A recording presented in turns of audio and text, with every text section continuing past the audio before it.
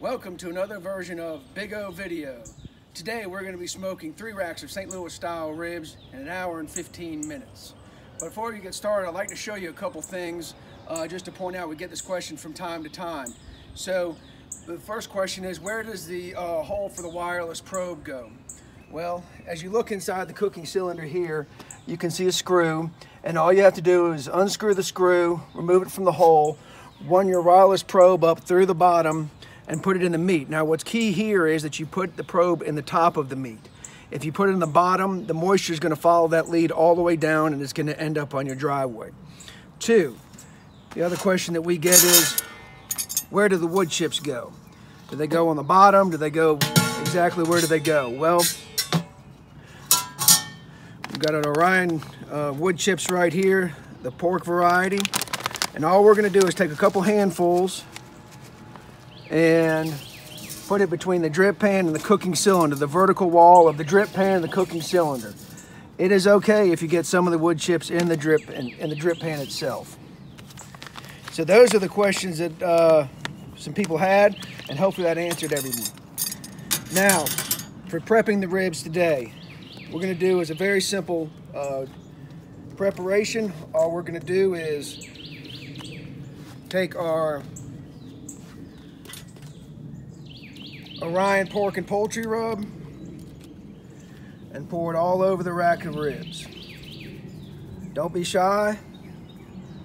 It's all good. So I usually do both sides real quick here. There's one. Flip this. And again, you can get this pork and poultry rub right at the website, www.theorioncooker.com. It's a little bit of a sweet flavor, but then at the end, it comes in with a little bit of Louisiana heat. We get this made actually in Opelousas, Louisiana. So they strongly suggested that we ended it with a little bit of heat, and we are sure glad they suggested that because it is absolutely fantastic. Now, we have all 3 done. We're going to go grab the rack of ribs and cut a slit between the 2nd and 3rd bone. Let's start over here. Just slit right there in the center. And again, between the 2nd and 3rd bone on the 2nd one and on the 3rd one.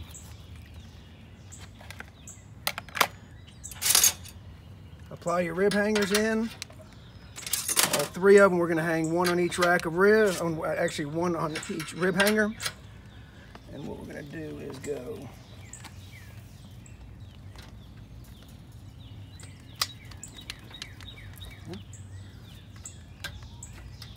there's 1.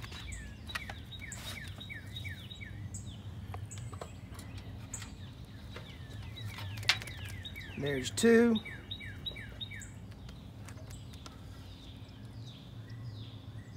Stay in there. And here is the 3rd.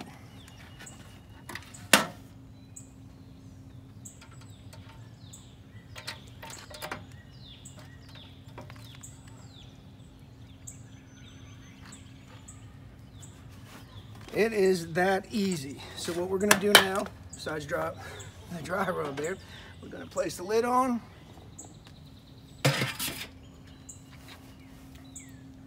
We're going to light the upper and lower charcoal ring. It's important to also mention that you need to be level with the upper charcoal ring and the lower charcoal ring. If you use less charcoal, it's going to extend the cook times, and so we just recommend all the times are based on this. So light the upper and lower charcoal ring where it's level, and then come back in an hour and 15 minutes. All right, well, it's been an hour and 15 minutes. Let's see how these St. Louis style ribs are coming around. Oh yeah, pulling away from the bone very nicely, all of them. So it'll be good to go.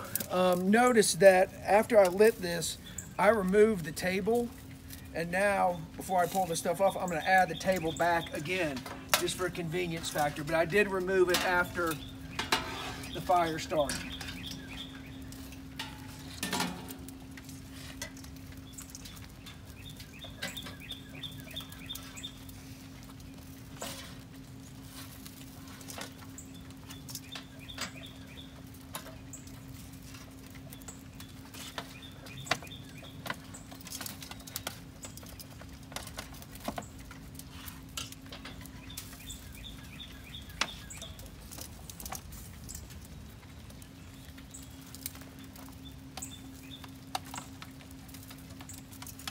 Looking really, really good.